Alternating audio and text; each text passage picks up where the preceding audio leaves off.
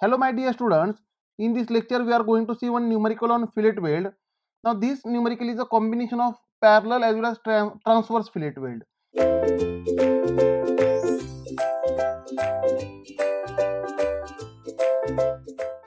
Now question is, the plate 75 mm wide and 10 mm thickness is joined with another steel plate by means of single transverse and double parallel fillet weld as shown in figure.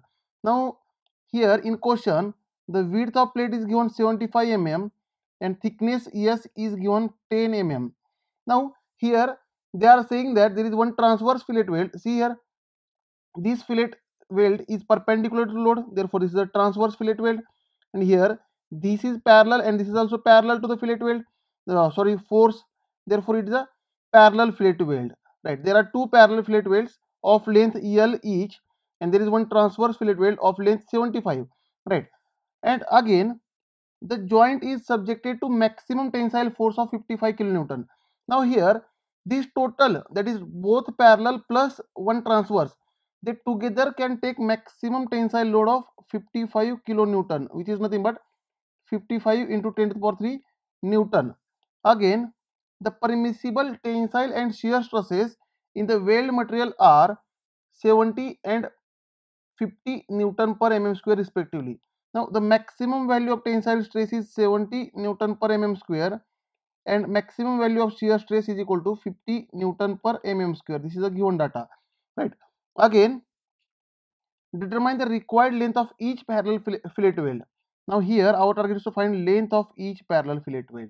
Now my dear students, can you imagine here this total load 55 kilonewton, this total load P is shared by transverse fillet weld as well as parallel fillet weld. Now let us assume this transverse fillet weld shares load P1 and both parallel fillet weld shares load P2, right? Now here what we are saying, P1 is load shared by transverse fillet weld, right? And P2 is load shared by both parallel fillet weld. Now total load is equal to load shared by transverse plus load shared by parallel. We can say like this. Now one by one, to find for transverse and parallel we have formulas. Now this P1, we can say load shared by transverse fillet weld is equal to, the formula is 0.707 into S into length of transverse fillet weld. Let us say L1. Now L1 is here. If I say L1 is the length of transverse fillet weld, L1 is 75 mm. In numerical, 75 mm is the length of transverse fillet weld into transverse means perpendicular. Perpendicular means tensile stress. Therefore, we have to consider sigma T over here. Stress into area into sigma T. This will be the load shared by transverse fillet weld, and load shared by parallel fillet weld P2 will be equal to 0.707 into S into L. Now this L is nothing but length of parallel fillet weld, here length of parallel fillet weld into shear stress, because parallel fillet weld is subjected to shear stresses, but here there are two parallel fillet welds, therefore we have to multiply with 2. For this formula we have to multiply with 2, right? This is P1 and P2. Now let us solve for P1 and P2. Now first of all find P1 and P2, then we will find length, right? Let us solve this. Therefore we can say P is equal to P1 plus P2. Therefore P is equal to, P1 is nothing but 0.707 into S into L1 into sigma T, plus P2 is nothing but 0.707 into S into L into tau into 2. Put the values.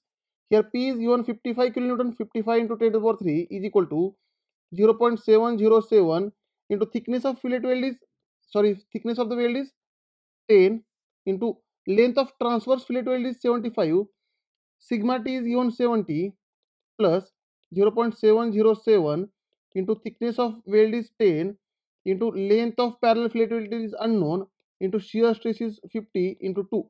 Now this term is called load shared by transverse fillet weld, and here this term is load shared by parallel fillet weld. Parallel fillet weld. Right. Now put the values and solve. Here in this total equation, see, all are known, only L is unknown. In this total equation, only L is unknown.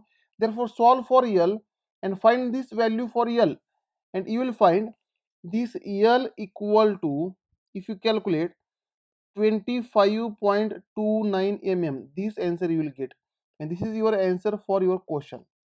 Thank you, dear students. In next lecture we will see one more numerical on fillet weld.